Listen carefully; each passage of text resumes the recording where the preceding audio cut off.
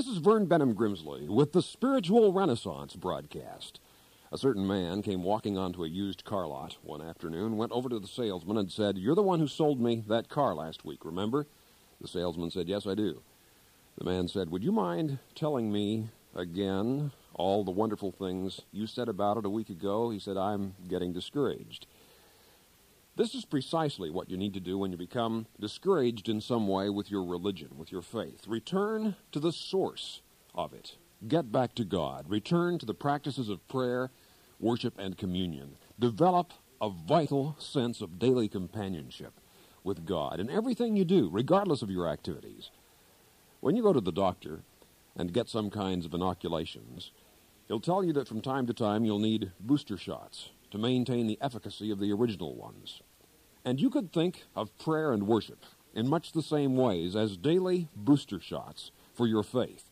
They keep spiritual consciousness in your bloodstream, so to speak. There's an invigorating vitality and an energizing encouragement in consciously keeping close to your Creator, practicing the presence of God, certain of God's reality, God's existence, God's nearness to you, God's care, compassion, and concern for you, and returning that in love for God and love for others. What was it that made Knute Rockne of Notre Dame a great football coach? It wasn't just his technical knowledge of the game and his sage gridiron strategy. It was more than these. Newspaper sports reporters said that the cornerstone of Rockne's success was his ability to impart enthusiasm to his teams. He didn't just train his players during the week, then abandon them at game time. He continually instructed them and encouraged them to keep their morale high. Your God is a great God for the very same reason.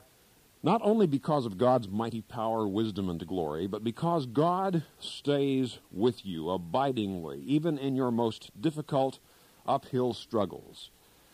Jesus did not say he would cause your problems to vanish, but he will go through those difficult waters of adversity with you. God's Spirit is within your mind. Give heed and hearken to it. God will instruct and encourage you for the daily doing of God's will. It is written, "The Spirit in man is the candle of God, or the lamp of the Lord, searching all the inward parts." Ralph Waldo Emerson, the philosopher, was a believer in self-reliance. But there is something far more important than self-reliance, and that is learning God-reliance. Rely not only upon yourself, but upon the Spirit of God within yourself to lead and guide and instruct you. God is not just thinking of you when you're thinking of Him, but ever and always. God is your Father and your friend. And that word Father implies relationship, that you can know God, you can have interaction, transaction with God. You can share your inner life on a daily basis with the very one who created this universe of universes.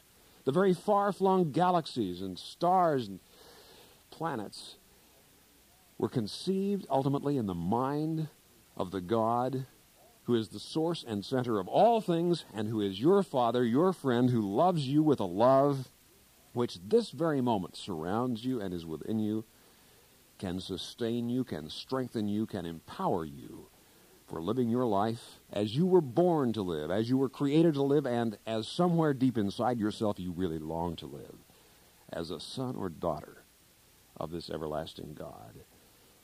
Jesus, on one occasion, said, "Let me show you what the man who comes to me, hears what I have to say, and puts it into practice is really like. He's like a man building a house who dug down to rock bottom and made the foundation of his house on the rock. Then when the flood came and the flood waters swept down upon that house, it could not shift it because it was properly built. But the man who hears me and does nothing about it is like a man who builds his house with a foundation upon soft earth. When the flood water sweeps down upon it, it collapses and the whole house crashes down in ruins." So hear the question: where have you chosen to build, upon rock or on sand? The decision is yours. The results, however, belong to history, because the consequences of the decision to do the will of God are far-reaching, not just in the moment, in the instant, but through every year of your life, decade by decade, and through all the starry years lying ahead of you in all eternity. It is the most significant decision you will ever face and the most significant decision you will ever make. When a gambler stands at a gaming table and plays the dice or roulette, he makes a choice, he calls a number, but his or her choice makes no difference whatever in what happens, in which number actually does come up on the dice or on the wheel. A gambling choice does not affect the outcome. But a spiritual choice, a religious decision, does affect the outcome of your entire life, of all of your existence. The decision to do the living will of the living God is the greatest choice you will ever encounter. And it is simple as praying, God, it is my will that yours be done, or thy will be done in the more traditional language of it. But giving yourself, surrendering yourself, heart, soul, body, mind, spirit, all you are, all you hope to be, all you ever will become, to the embrace of the loving will of God. The famed psychologist William James wrote in his book, Varieties of Religious Experience, "We and God must have business one with the other, and in opening our hearts to Him, our highest destiny is fulfilled." Jacob Riis, the social reformer, who gave his life to combating the evils of the slums of lower New York's East Side, said, "We fight to win, for we fight at the side of God on behalf of God's children." There it is in a nutshell. The fatherhood of God, the brotherhood of man. The concept that all this planet is one vast family of God. Over the French College of Physicians may be seen these words cut in stone. "I dressed his wounds, God healed him." And many a military hospital tent bears these words, "Man treats, but God heals." The ultimate source, the ultimate power, the ultimate energy in this universe is the power of God's love, and God rules this entire cosmos by that love.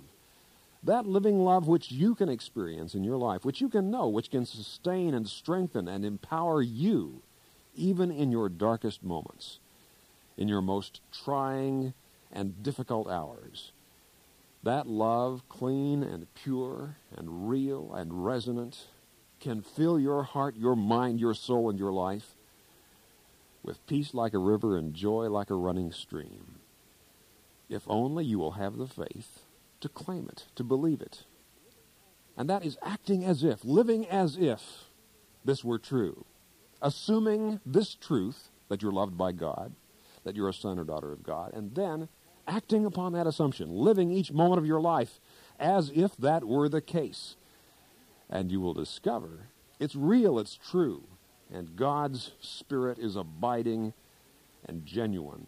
God, the creator of the universe, is a real personality, perfect in righteousness, brimming with love. Most important, God is the Spirit Father of each of us, which means that everyone can realize an intimate spiritual connection to this very source and center of all reality. We can be friends with God in an ongoing, hour-by-hour, day-by-day relationship. The God of heaven, who holds the galaxies in his grasp and who keeps in spiritual touch with all of his vast creation, is a personality who knows us, who loves us, and whom we can know and love in return.